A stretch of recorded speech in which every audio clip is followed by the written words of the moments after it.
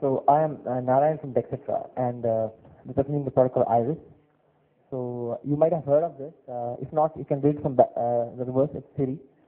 So Iris is basically a product which is basically a voice assistant, which actually lets you interact with your phone with voice. So I felt it's a logical iteration of how you interact with the phone. It starts with first you have text-based user interfaces, then you had GUI, then you have touch-based, now you have voice-based. So I think this is a natural iteration of how you can interact with the device. So I'll just start with some numbers. So we launched in October 19, 2011. That's like a week or a day after Siri launched. And till date we have like 2.5 million users in the Android market. We have over 120,000 reviews by the users, and that's huge actually.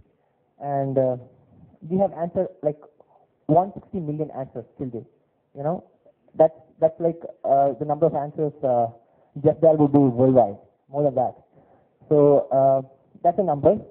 And if you come to engagement, it's since February we have been tracking the engagement as well. Like we handle 230K users on a weekly basis. On weekend, and each user spend 8.5 minutes with the app. And on weekends it even goes up. And users ask 17 questions per session. And this question can be anything from just in a chit chat, like saying I'm so bored, and I just keep talking to the user in a casual manner, or it can be questions on facts, or it can be questions on science, can be philosophy, anything. And I'll just give you an introduction of how it started now. So I was basically started as a Siri competitor. It was like it happened as a hackathon. It happened in 8 hours. When Siri got launched and everybody was talking about Siri, we were doing Android development, so we thought, okay, we can also do this. It's not a big deal. And we came with a crude version, and even though it started as a very crude app, we additionally add a lot of features, like something that even Siri doesn't have. Like you can directly post messages to Facebook, Twitter. You can get movie reviews. You can get song lyrics. You can get recipes. You can get anything. I mean, pretty much we've been adding dozens of applications. I mean, with this app. And if you take a glance, like these are the features that it has. It has knowledge engine powered by Chacha, which includes engines like Wolfram Alpha and Wikipedia and many sources. So you can ask about philosophy, you can ask about geography, you can ask about chemistry, physics, math, anything. And it can do a dozen of local services. Like I can ask, show me near the Chinese restaurant, or who killed Abraham Lincoln. So totally unrelated questions you can ask and answer you. You can also do phone actions, like I can just say call my friend, or call my dad, call my mom, or send a text message to my brother saying that I'm going to be late for the meeting today.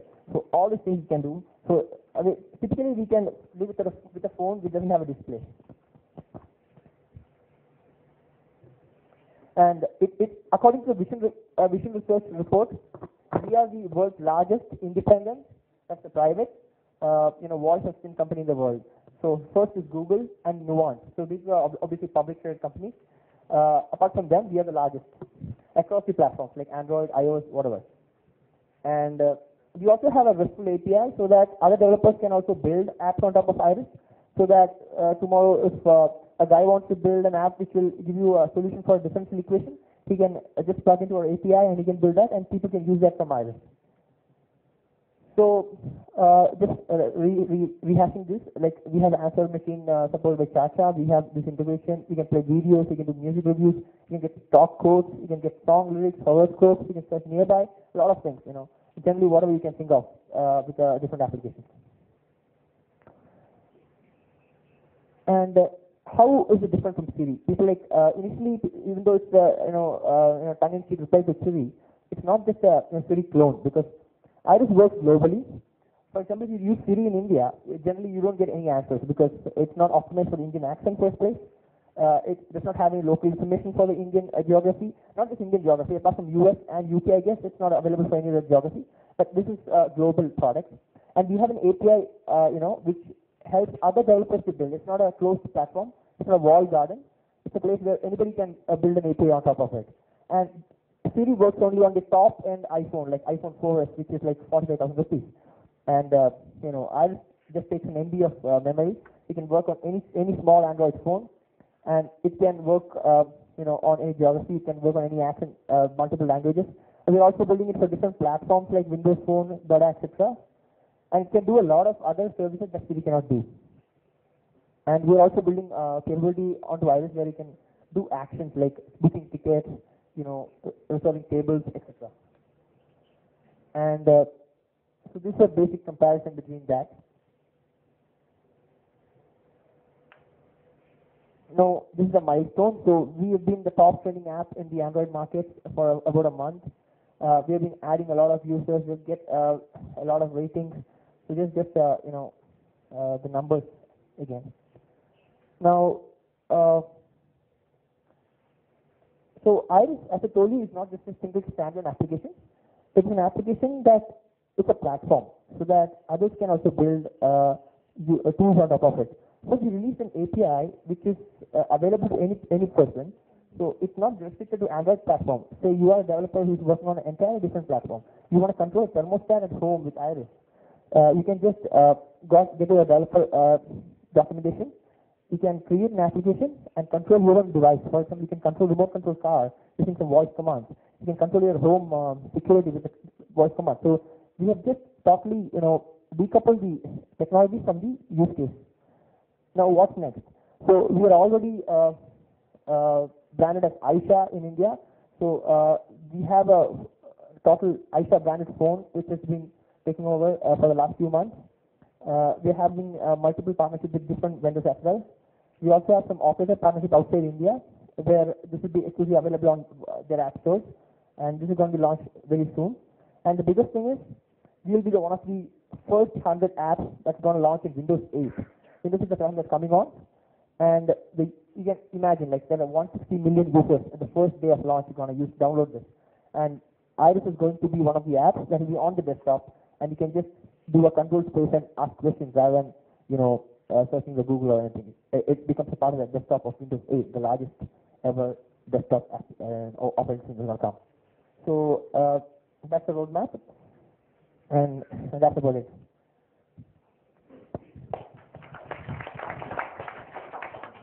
Very cool. Thank you. Can we take some questions? You have one? Yeah, So I think very interesting actually. What you've got is it speaker independent, obviously. Yeah, of course.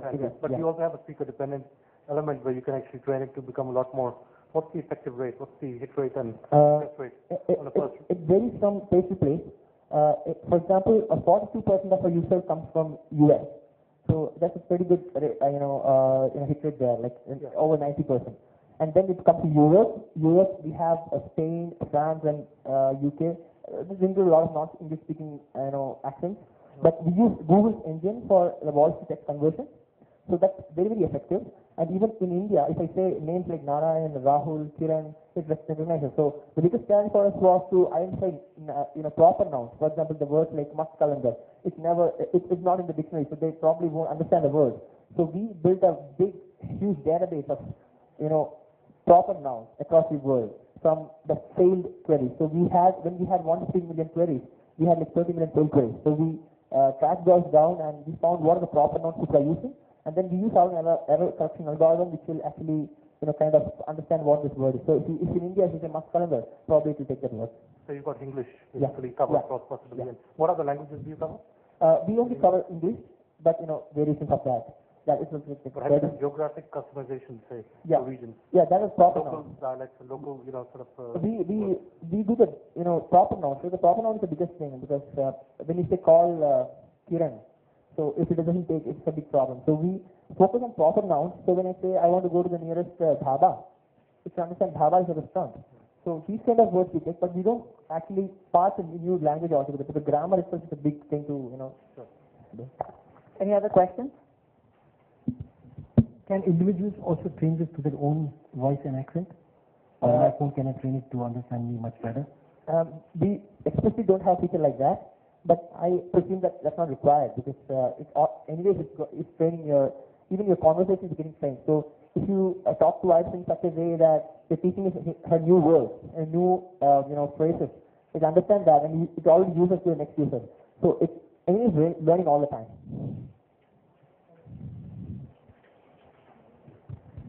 What is your roadmap for Iris? I mean, you are really big and nobody's ever heard of you. So, I mean, I'm sure you must be having some plan about what you want to do with it. So, Iris has interesting question because Iris doesn't happen by an accident because we're building something much, much bigger than Iris called Friday. So Friday is, it's much bigger than this, which actually sits on your phone and it captures all the information that's happening with your life. For example, you're making a call to a person, you're going to a place, you're listening to it. So it captures all those things. It has the whole life of your, life. And you can ask like, show me the call which I got when I was eating a burger yesterday in McDonald's. It'll show you this is the person who called you. So that's the overarching product you're building. So I is just a piece of that. So I naturally fits into this roadmap of Friday. Great, yeah. Thanks. Any other questions? We've got time. All right. Thank you so much. Thank you. So we've still got a little bit of time. If anybody has any questions for any of the presenters, we can take them now. All right. I guess we're done, and we'll. Narayan, do you want to close this? No, okay, yeah, just maybe a few remarks then, very general ones. I think we went through some very interesting presentations and slightly a little bit of what I was originally talking in my opening remarks, which was kind of a little bit more visionary and futuristic, but I think we're heading in that direction. We've seen SMS as a very key channel, obviously, for emerging markets. It's about optimizing for the go-to-market. I think multi-channel, social media being used very heavily. Speed, time to market is very critical. It's about user stickiness and the wow factor. I think keeping that alive is very, very important. And the attention spans are reducing. So where do you get the right elements of your apps to be discovered in the right manner? Deep customization and personalization, so that micro-segmentation point is very, very important, I think. And I think what we're seeing is obviously this entry level of smartphones which are entering the market. So that's going to change. And I think what we feel about the natural user interface, the human HNI to moving into the NUI space from, for example, like Iris, getting a lot more local context and hyper-local information is going to be the need of the hour. And yes, I think a very exciting time coming in the future. Thank you. Madan, do you want to add your observations? How big is your team? Yes. And you?